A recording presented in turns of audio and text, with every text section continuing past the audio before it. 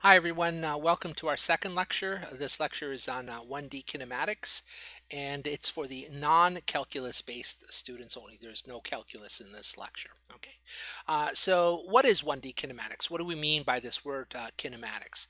So in physics, the word kinematics refers to a mathematical description of motion. It's some way that we can mathematically describe things that are moving. Okay, in the 1D part of it is because we're just moving along a straight line. Okay, so we're going to start off by studying 1D kinematics. Later on, we will study 2D kinematics, but 2D kinematics requires a more complicated mathematics because in 1D, there's only two directions, either to the left or to the right, in which will be positive and negative. But in 2D, there's actually an infinity of directions, and so we'll have to introduce vectors, and that's for later. Okay, so we'll just start off with 1D kinematics, and I'll start off by showing you how to give a mathematical description of that. So how would we do that? How would we give a mathematical description of to some motion? So I can't do a demonstration for you, so we'll have to imagine a scenario, and that's my picture that I have right here. Imagine that a car is driving down the street. Now the car is not going to be driving at a constant speed. It's actually going to stop and turn around, so it's going to have some fairly complicated motion. I can't draw all of that on this diagram, but we'll see that as we go on. And so here's my triangular car here. I'm sorry, I'm not a very good drawer, but here's a car and it's going to be moving down the road, and here's the car at a later time. And how do we start off by giving a mathematical description of this? Well, and by the way, you'll actually be doing this in the lab, only instead of doing it with a car, you'll be doing it with a linear air track and a glider. Okay, and so it's the exact same thing that you'll be doing in the lab, but here I'm just referring to this fictitious situation of a car driving down the street. So the first thing we need is a ruler because we are going to be measuring lengths, okay? And so you can see down here along the bottom, along the road here, I've put down this ruler, okay? And this ruler, we can call it the plus x-axis here like that. Here's a ruler. And of course the ruler has some gradations on it. There's 0 meters, 1 meter, 2 meter mark, 3 meter mark, and so on. And the ruler, when you put a ruler down to measure something, you have a choice where to put the 0. So we're going to choose a reference point for that 0. And you can see here I've got this picture of a tree. And so we're going to put the 0 of the ruler right on the tree, and that's our origin. Okay. So when we ask questions like, where is this thing? We'll always be answering that question with respect to the tree, like where is the car with respect to the tree, okay? And that's known as the origin, all right? So that's one thing that we need, is we need a ruler to measure position, but we also need a watch or a clock to measure time, okay? And that's because this car isn't just sitting in one place, okay? If the car were always sitting at this one place, I could say, oh, I'm just going to measure where this car is, period. But no, the car is going to be at one place at one time. It's going to be at a different place at a different time, and a different place at a different time. And so we need to know where the car is, that is what x is, at all different values of time. Okay, and so I've tried to indicate that the car at two different positions here. At t equals 0, this is like when our clock actually shows 0 seconds. The car is at this point here. Okay, and that's below I have that as 1.6 meters. Okay, and then later, a second later, the car is over here, and it is at the 3 meter mark, like that. Okay, so at t equals 1 second, it's at the 3 meter mark. By the way, like I said, you're going to be doing this in the lab, and just to clear up a little ambiguity, you'll see this in the lab. You might say, well, when I go to measure where the car is, should I measure from the front of the car? Should I measure from the back of the car, the middle of the car? It doesn't really matter as long as you're consistent, okay? So we're really asking the question, where is the back of the car at any given time? And so you can see here that I'm going to be measuring at the back of the car there. So you can see the back of the car here at t equals 1 second is 3 meters. As long as you're consistent, it's fine. You could have chosen the front of the car, but don't switch between front and back, okay? And so there's our little fictitious experiment. And you can imagine, doing a movie here, taking video of this, and then just like looking at where the car is on the ruler. So when I say where it is, like measure it off on the ruler at all different given times, and you can form a little chart like this, okay? So, you ask the question, where is the car at t equals 0? And the answer is 1.6 meters. Where is the car at 1 second? It's at 3 meters. And you can just keep doing that, and then you can form a little chart like this, okay?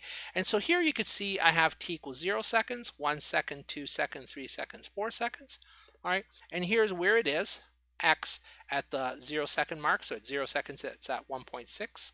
At 1 second, it's at 3 meters. At 2 seconds, it's at 4 meters. 3 seconds, 3.0. And then at 4 seconds, it's at 1 meter.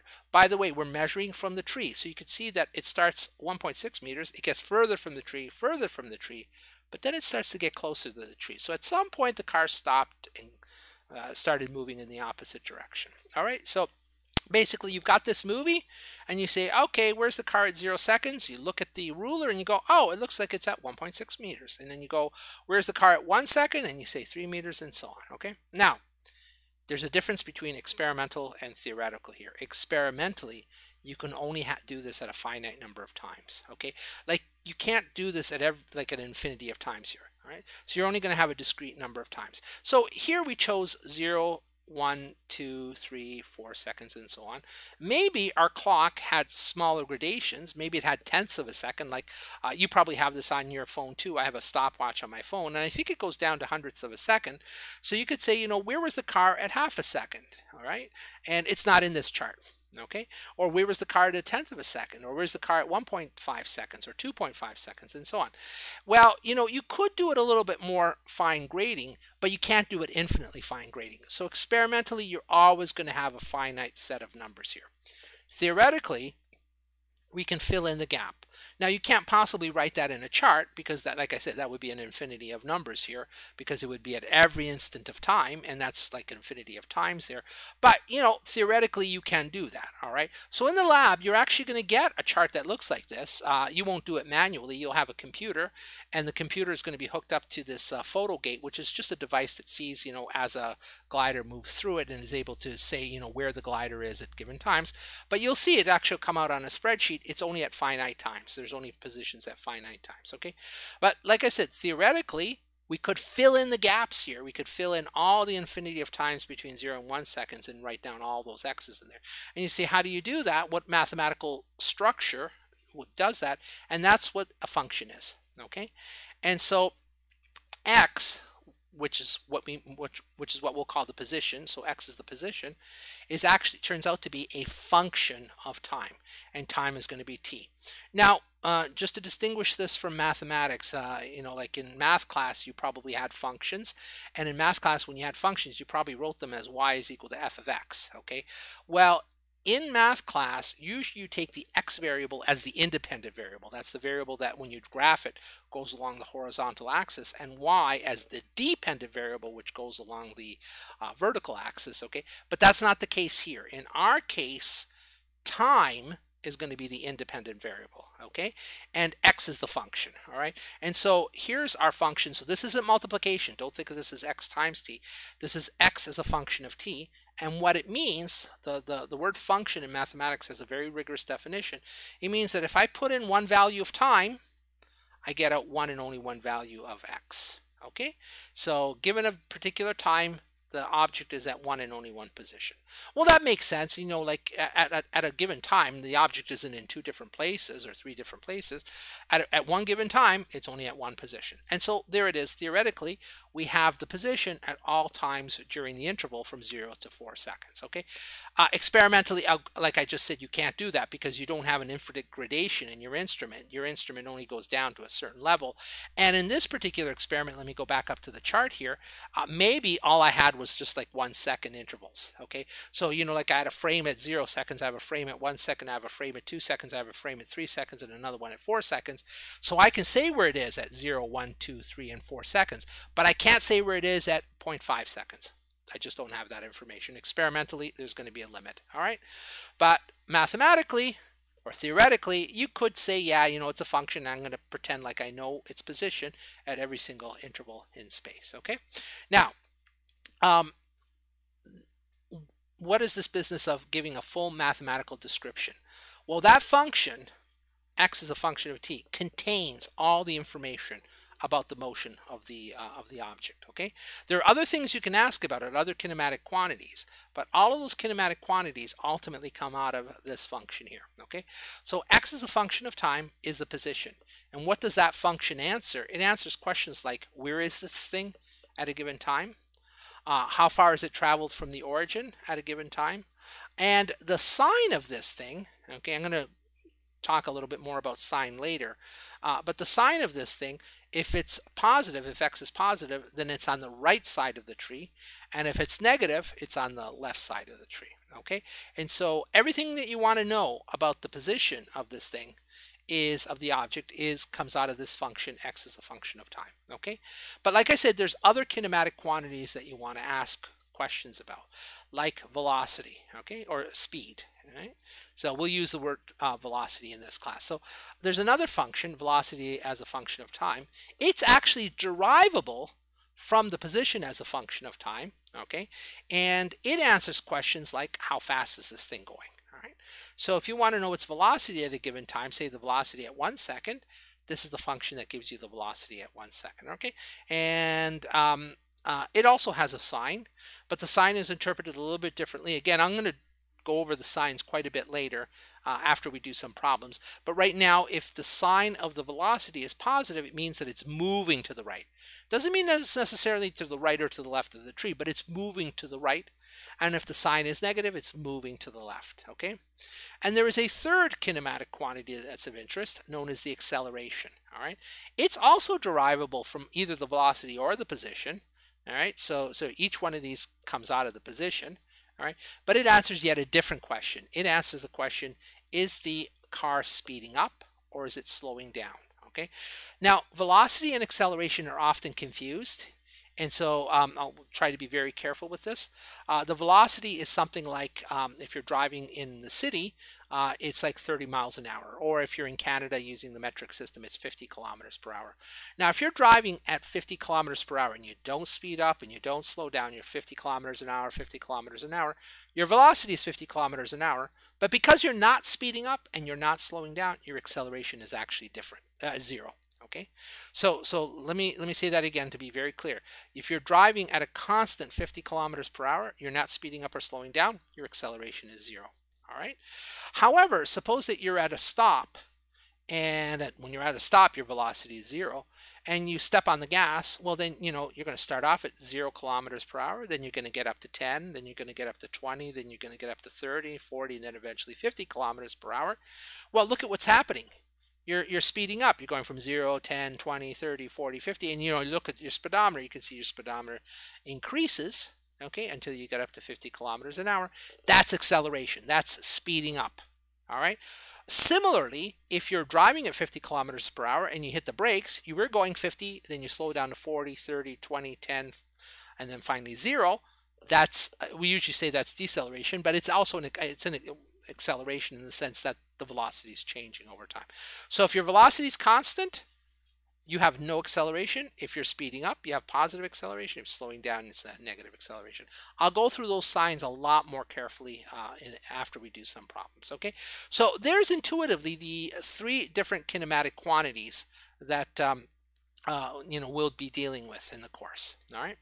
And now what's the question now is, because I alluded to the fact that A and V can be derived from T, you might say, well, how do you do that? Because experimentally, remember our experiment, we have like a movie, and we see where the car is at all these different times, and then you want to ask a question about its acceleration, and you go, how do I get information about acceleration out of information about position?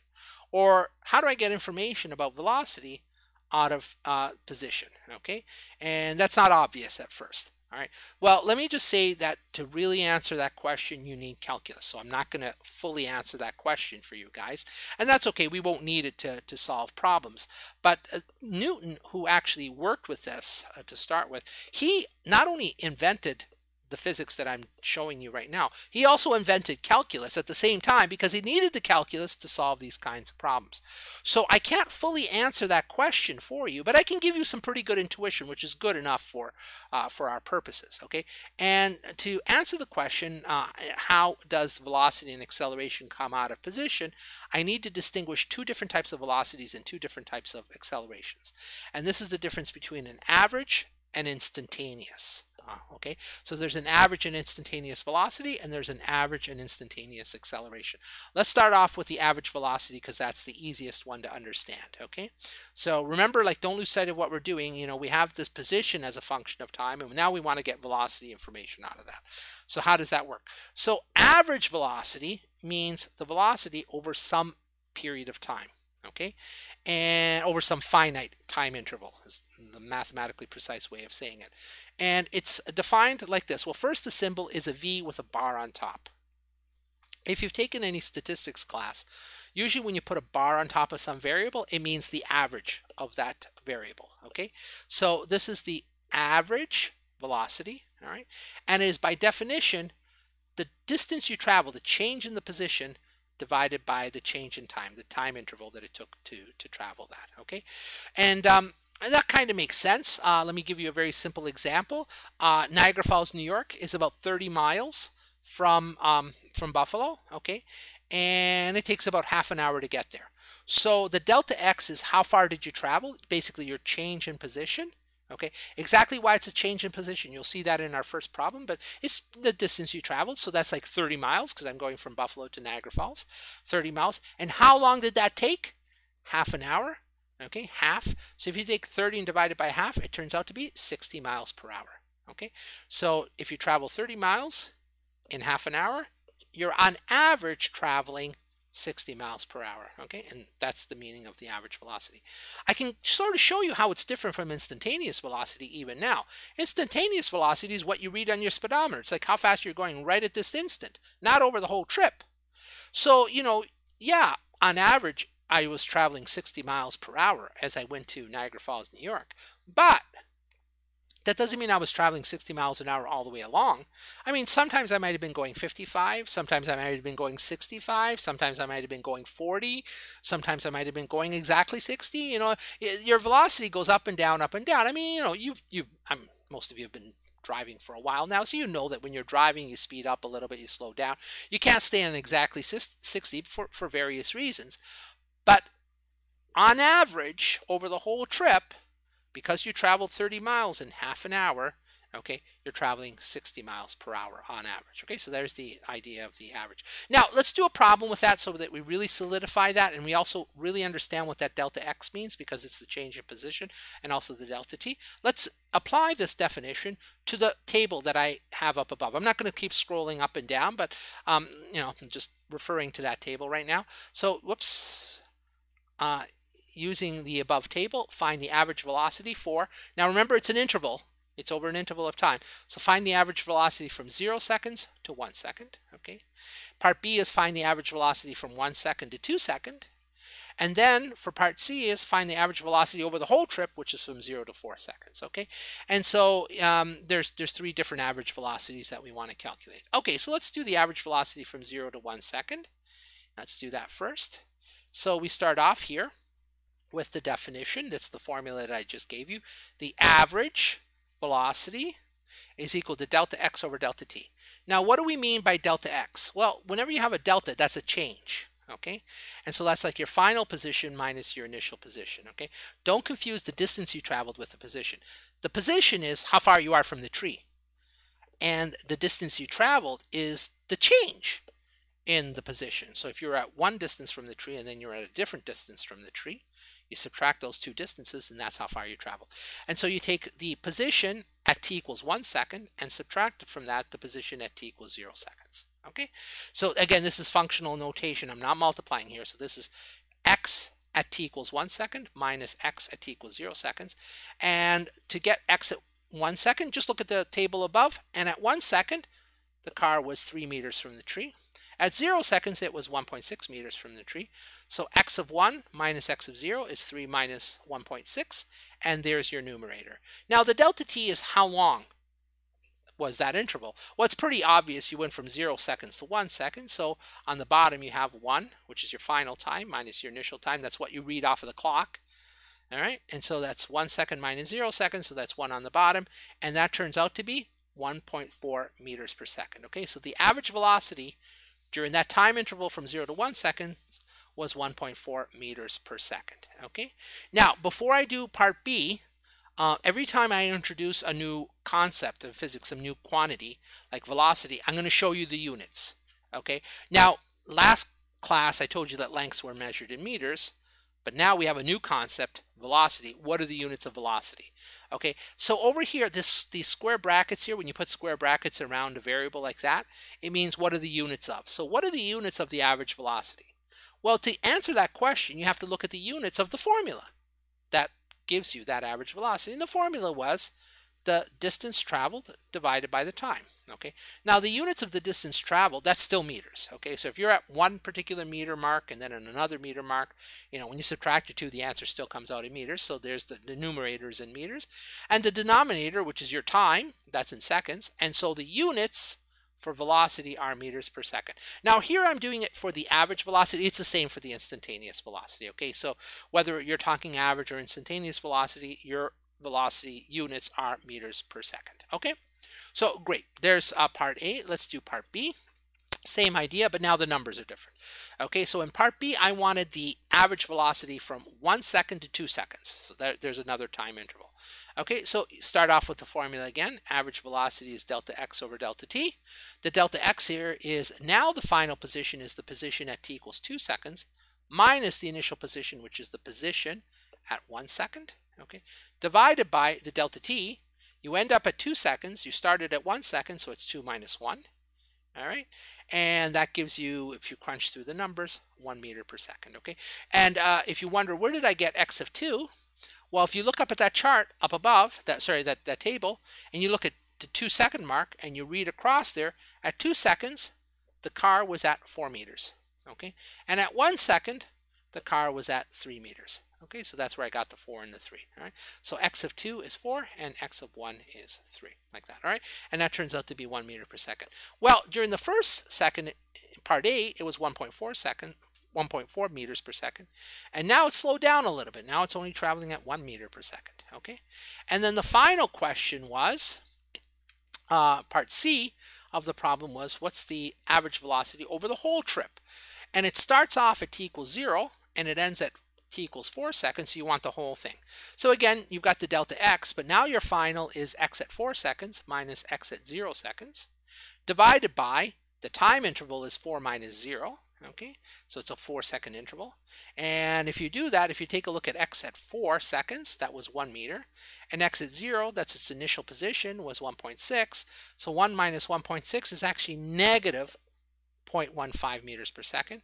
Okay, after dividing by 4. Okay, so 1 minus 1.6 divided by 4 is negative 1.15 meters per second. Okay, and so there's the answer there. Now, let's go back, because the signs are a little bit tricky. Let's go back and actually look at the original diagram so we can really understand what's going on with these signs. And so just keep in mind that, this sign here is actually negative. So let's go back here to the diagram. All right. What do the signs mean? So let me go over the position. The position, when the position is positive, that's when x is greater than 0, you're to the right of the tree. Because see, this is 0, that's positive 1, positive 2, positive 3, and so on. So when x is positive, you're on the right side of the tree. Now, we don't have that in this case, but you can have x negative. And if x is negative, then you would be here like at negative 1, negative 2, you'd be to the left of the tree. So when you're talking about x, if x is positive, you're to the right of the tree. If x is negative, you're to the left of the tree. When you're looking at the sign of the velocity, that's the direction you're moving in. So you could be to the right of the tree and have a positive velocity, in which case you're moving to the right like this. Okay. You could also be on the positive side of the tree, okay, to the right of the tree, but your velocity might be negative, in which case you're moving this way. Yeah, you're on the right side of the tree, but you're moving towards the left. Okay, and so that's what a negative velocity means. All right, you could be on the left side of the tree and have a positive velocity, in which case you're moving to the right, even though you're on the left side of the tree. Okay, or you could be on the left side of the tree and you have a negative velocity, in which case you're moving even further to the left. All right, now the average velocity over the whole trip turned out to be negative 0.15 meters per second. What does that mean? Well, here you are at 0 seconds, and at 4 seconds you actually wind up at the 1 meter mark. I didn't draw it on this diagram because I didn't want to, clutter the diagram. But you start here, and then you actually traveled this way and then turned around and you traveled back and you wound up over there at 4 seconds. So take a look. On average, you move to the left. That's why your average velocity over the whole trip is slightly negative. It's negative 0.15 meters per second. Okay, so that explains the sign for x, and it explains the sign for v. The sign for the acceleration, we'll get to that in a minute because it's a little bit more subtle. And in fact, we'll see that even in the next lecture when I do constant acceleration. And so if it doesn't totally, if you don't get your head around it quite yet, it'll eventually come. Just try your best for right now, okay? I agree that these ideas are a little bit subtle, okay? So there we go. We've done instantaneous velocity and average velocity. Sorry, we've done average velocity. Let's do now instantaneous velocity. And then we'll do the same thing for the acceleration. So now that we understand average velocity, what is an instantaneous velocity? So the idea instantaneous, the word instantaneous means right now, okay? Whereas average means over an interval. So how in the world can you get an instantaneous velocity, a velocity right now, like right at this moment? So when you look at your speedometer doesn't give you an average velocity. Your speedometer tells you how fast you're going right now. Okay, how does that work? Well, the instantaneous velocity is an average velocity, but it's an average velocity where the time interval, that delta t, becomes smaller and smaller and smaller and smaller and smaller. Mathematically, that is known as infinitesimally small. It means as small as you can possibly make it, okay? Now, there's two ways in which you can make delta t small, or not two ways, but there are two realms in which you can think of it. Mathematically, you can always make delta t smaller. I mean, just give me a number like 0.1. I can find a number that's smaller than 0.1 but still bigger than 0. 0.01, 0.001, 0.0001. I mean, is there any limit? Is there any end to how small I can make my number? No, I can always make it smaller. And this is right at the border with calculus. So we're not going to get into calculus, but this is right at the border of calculus. The word infinitesimally small means just make it infinitely small, but not 0.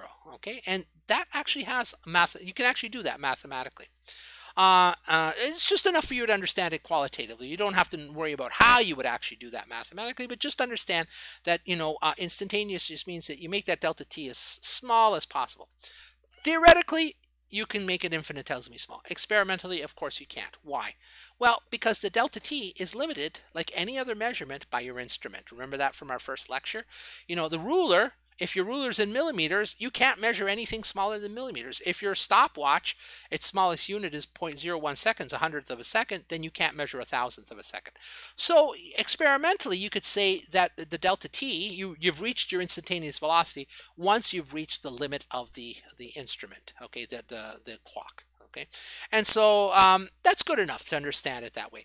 So in reality, your speedometer in your car, it's not doing any calculus. It really is calculating an average velocity, but it's not calculating an average velocity over half an hour. It's calculating an average velocity over a really, really short time interval. So as far as you're concerned, it doesn't really matter that it's not infinitely small. It's small enough, okay? And so experimentally, there's this idea of small enough, the limit of your instrument. That's all you need to know, all you need to think about when you think about instantaneous velocity, okay? Delta t is very, very small, all right? So I can't really give you the calculus formula, nor do I want to, but you could just say your instantaneous velocity. Notice I've taken away the bar on top, okay? Your instantaneous velocity, it's exactly the same as your average velocity, but delta t is very small. Okay, so it's the same formula, but you have to understand that your delta t is very, very small. Mathematically, it's infinitely small. Experimentally, it's as small as you can make it with your instrument, okay? Well, let me give you graphical representations of the average versus the instantaneous velocity, because I think that'll help, okay? And you've done this in math, or you should have done this in math before, and that is the slope of a line, okay? So let's take a look at this graph I have right here, and I think I'm going to have to move, I'm going to have to move my image. All right, let me move my image down here, like that. All right, okay, that's good enough.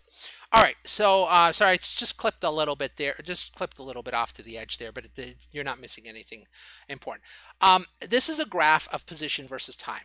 So you've done graphs before in mathematics, of course. Now, usually when you do math, you have a y-axis and an x-axis, all right?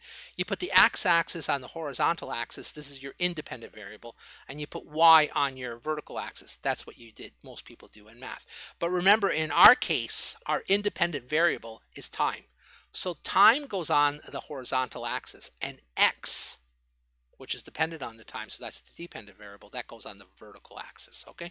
So don't let that be confusing. It still is the same thing that you've learned in math, it's just the names have changed. So time along the horizontal, position along the vertical axis.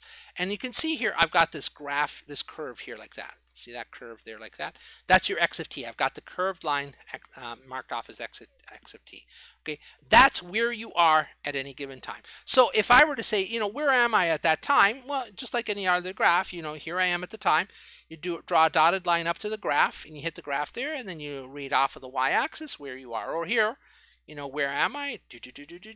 And then you go over to there. Or to pick another time, because I've got the slope in there, just ignore that for now. I can go up to here, and I go all the way up to that point right there, the x versus t graph, and then I go over to there, and that would be my position. So starting from a time, you can read off the position. Okay, you guys know how to read graphs, so there it is. Now, what is the average velocity? Can you get an average velocity out of this graph? Remember way back I said that you can derive velocity from position. Here it is graphically. This is graphically how you do it. So let's take a look at time t, and then a later time t plus delta t. Okay, so here I am at time t, and then tick, tick, tick, tick, tick, tick, tick, tick, tick, and there I am at a later time t plus delta t. So I've waited a time delta t. So along the horizontal axis here, I have a run of time delta t like that. Okay, corresponding to that run of delta t over here, I have a rise of delta x. Okay, and this line here is just a straight line that I drew with a ruler, and notice that the line passes through that point there and that point there. So that line passes through 2 points, and if you take the rise delta x divided by the run delta t, what's your rise divided by your run? Delta x divided by delta t. Well, on the one hand, you could say delta x divided by delta t is the velocity, but rise over run is the slope. So the velocity of the graph is basically the slope of this line, okay? Because the slope of this line is delta x divided by delta t, like that, all right? Now, having said that, notice that this is actually over a finite time interval. So here you're at t, and here you are at some later time, say half an hour later, delta t, okay? And so this is a finite time interval, and that's a finite interval there. And so this is the graph for an average velocity, all right? So this is how you get the average velocity from a position versus time graph. How do you get an instantaneous velocity out of this? Well, remember how you get from average to instantaneous. You have to take that delta t and make it smaller and smaller and smaller and smaller. Now, as I make my run smaller and smaller and smaller, this line here, keep these two in place here, okay? So keep t the same and x the same here, but make my delta t smaller, make my delta t smaller, make my delta t smaller. Notice that this point here is going to get closer and closer and closer to that point there, okay? Eventually, the 2 points are going to coalesce, and then this line is going to actually not cross the graph at 2 points, it's actually going to cross it at 1 point. And that's my other graph here, down here. Okay, so here is my other graph. Let me see how that looks. Good. Okay, so here's my other graph. What did I do? You'll notice that where's the t plus delta t? I made the delta t so small that it squished right up into the t there, like that. Okay, and of course there was a delta x up here, and that delta x got so small that it squished right into the x there, like that. Okay, and so now that line, which was crossing at 2 points, now just crosses at 1 point. And a line which touches a curve at just 1 point is called a tangent line. The slope of this tangent line is the instantaneous velocity at that point right there. Okay, so I hope this helps you intuitively, but there you go. You have basically a position versus time graph, and the answer to the question, how do I get the velocity out of that? If you want the average velocity, well, then you do this. Okay, you basically, whoops, a little bit more. You basically do the slope between 2 points on the graph, t and t plus delta t. But if you want the instantaneous velocity, what you do is you simply find the tangent line at that point, okay? And the slope of that tangent line, there's the velocity, okay? So yeah, there's a relationship between the velocity and the position, and that's how you can derive the velocity from the position. The position versus time, that contains all the kinematic information. But there are some questions, like velocity and acceleration, which we'll look at next, that are a little bit hard to tease out of the position versus time. Now I've shown you how to get the velocity out of that, okay? So we won't actually use this. We won't actually use this in problem solving. But, you know, it is very good because some of these physics problems tend to be conceptually very difficult. Physics is not just math, okay? And so when you read these problems and I'm asking for instantaneous velocity and so on, you know, average velocity, you really need to think in terms of like all the tools that I've given you, all the conceptual tools that I've given you to really be able to appreciate it. It is possible to do. So just, you know, think about this, and even though you don't use this directly, you will use these concepts indirectly in solving the problems. Okay? So now, let me move my image back up here. There we go. So now we're done with the velocity. There's an average velocity and there's an instantaneous velocity. And let's turn to the acceleration. Well, I don't have to go through the same detail with the acceleration because there's both an average and instantaneous acceleration. They are very similar to the average and instantaneous velocities, okay? So let me just give you the definitions and then we can just jump into a couple of problems, all right? So the average acceleration, and again, you see the bar on top there, that bar means average, A. That's going to be the change in velocity divided by the time it takes for that change to occur. All right, so remember what acceleration is. It's a speeding up or slowing down. If the velocity doesn't change, in other words, your initial and final velocity are the same. Say you're at 50 kilometers per hour, that's your initial velocity. You end at 50 kilometers per hour, that's your final velocity. 50 minus 50 is 0. If you've got no change in velocity, you have no acceleration, okay? And so your average acceleration is your change in velocity divided by the time it takes to make that change, all right? Well, is there an instantaneous acceleration? Yes. It looks like exactly the same formula. The bar is gone, but now that delta t has to be small, okay? And again, what does small mean? Mathematically, it could be infinitesimally small. That's technically calculus, okay, which we won't do. But experimentally, it's just as small as you can make it with the instrument that you have, okay? And that's what we mean by instantaneous, all right? So there we go, average and instantaneous acceleration. All right. That's enough for our theory. Let's do some problems here. Okay, actually, I think I only have one problem. Next class, we're going to have a lot more problems. I need to build up the theory a little bit before we can address some more complicated problems. But here I have a car, and it speeds up from 50 kilometers an hour to 100 kilometers an hour in 10 seconds. And I ask, what is the average acceleration? Okay, so first of all, let's ask, is there an acceleration at all? Like, is the acceleration 0? Well, look, if you start at 50 kilometers per hour and you speed up to 100 kilometers per hour, remember acceleration is a speeding up. So yeah, there is an acceleration, okay? So if you know how much the velocity changed and you know the time it takes to make that velocity change, that's your average acceleration. All right? Now, remember from our first lecture, we're going to work in MKS. I didn't explicitly say here, answer in MKS, but you know, because we're doing this together, but like certainly on a test I would be very explicit about what I want for an answer, okay? But you know, for the purposes of this problem, let's work in MKS units. So the first thing we need to do is convert from kilometers per hour to meters per second, okay? Kilometers is a measure of length, but it's not the MKS measure of length. The MKS measure of length is meters, and hours is a measure of time, but it's not the MKS measure of times. We need seconds, okay? And so let's convert the initial velocity. So this is v as 0. All right, so again, that's the functional notation. This is at t equals 0. At t equals 0 seconds, the velocity is 50 kilometers per hour. And to convert that, we multiply by our conversion fractions here. So to convert the kilometers, we put kilometers on the bottom and meters on top. 1,000 meters is equal to 1 kilometer. So this fraction right here is equal to 1. All right. And then we also want to get rid of hours and go to seconds. So hours is in the denominator here. Put it in the numerator there so it cancels.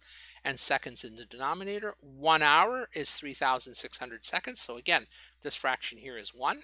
Okay, so all we did was take 50 kilometers per hour and multiply it by 1 twice, okay, but a specially crafted fraction, which is equal to 1, and that turns out to be 13.9 meters per second, okay, and we actually did exactly this calculation last lecture. All right, what about the velocity at 10 seconds? So the velocity at 10 seconds is now 100 kilometers per hour, same two fractions, okay, and when we multiply that out, we're going to get 27.8 meters per second. Okay, so the change in the velocity is going to be your final the change in velocity is going to be your final velocity minus your initial velocity. Final velocity is 27.8 meters per second minus your initial velocity 13.9 meters per second. And your time that it takes, well, you started off at 0 seconds, you got up to 10 seconds, is going to be 10 minus 0 or 10 seconds, okay? And that turns out to be an acceleration of 1.39 meters per second squared. Okay, so there's the answer. Now, before we're done, how did I get these units here? So remember, every time I introduce a new concept, I'm not only going to do some problems with it, but I'm going to show you how the units, the MKS units for acceleration are meters per second squared. Why? Well, here we go. So we have an acceleration. It doesn't matter whether it's the average or instantaneous. And the units of acceleration are basically the units of velocity divided by the units of time. The units of velocity are meters per second. Okay, the units of time are second. So meters per second divided by second. So we actually get 2 seconds in the denominator. So that's a second squared. So units of acceleration are meters per second squared. Okay. Finally, let's talk about the sign for acceleration. This is subtle, but it's worth going over. All right, so let's scroll all the way up here to the top to our diagram and look at it again. All right, here we are. Here's our diagram. So just to remind you, if x is positive, you're on the right side of the tree. If x is negative, you're on the left side. If v is positive, it doesn't matter whether you're on the left or the right side of the tree. If v is positive, you're moving to the right. If v is negative, you're moving to the left. But what happens if a is positive or a is negative? Well, let's first address the question if both v and a are positive. So a is positive and v is positive. Okay, just to remind you, v is how fast you're going, a is how fast you're speeding up. So v is how fast are you going, and since it's positive, you're going to the right. If you got an acceleration and it's positive, not only are you going to the right, but you're speeding up to the right. So I'll try to demonstrate this with my cursor here. So you start off slower and then you go faster, faster, faster, faster, faster. Okay, let me try that again. I didn't do such a good job. So you start off slow and then faster, faster, faster, faster, faster. Okay, so that's v is positive, you're moving to the right, and a is positive, so you're speeding up to the right. So you start off slow and then you go faster and then you go faster still. Okay, what if v is positive and a is negative? All right, that means you're moving to the right, but you're being sped up to the left. In other words, you're being slowed down. So if v is positive, you're moving this way, but a is negative, you're actually slowing down. So here we are. I'll try to demonstrate that. Okay, so v is positive, and then you slow down, slow down, slow down, slow down. You eventually stop, and if you wait, you'll actually turn around and start going back the other way, accelerating out the other way. So the acceleration is sort of the direction in which the velocity is changing. All right, so even though the velocity is positive, a is negative, it says you're changing the velocity always so that it's going towards the negative direction. Okay, sometimes we call that deceleration. All right, so there it is. Now it also works the other way. If a is negative and v is negative, then you're going to the left and you're speeding up to the left. If v is negative and a is positive, then you're moving to the left, but you're slowing down and being accelerated towards the right. Okay, so I admit that's a little bit hard to see, but you know, it's good to introduce it at this point. And then in next lecture, when I do constant acceleration, we're going to be throwing things up and down, and you have a little bit better intuition with, you know, throwing things up and down, because I'm sure everyone has thrown a ball up into the air. And so we'll do the kinematics of, you know, things that are, you know, things that are falling, or things that you throw up and then eventually fall down. And there you'll see you'll have a much better picture of what the relationship is between the velocity and the acceleration. Okay, that's it for this lecture. Thank you.